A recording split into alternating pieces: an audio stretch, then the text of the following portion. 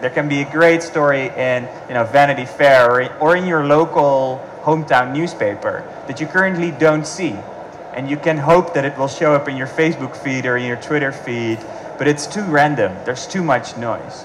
So we're basically making everything accessible, saying, all right, you only need one account to pay for everything, pay per article, and we help you find the stuff that's interesting to you by looking at your social graph, looking at your interest fields, and we even have our own editors curating out of all the newspapers. They get up at 3 in the morning for you. I suppose as an editor, and having witnessed the iTunes model, I suppose publishers would worry the blended model. Will it be like iTunes and support the big artists when the smart artists suffer?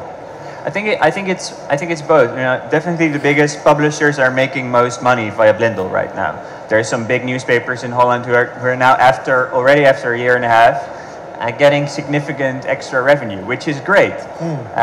But it's also a way for smaller magazines that people don't normally read to give them more attention. It's easier to get to an article that is really interesting to you when it's around articles from the New York Times, the Wall Street Journal, and a big German newspaper, for example, if you're in Germany.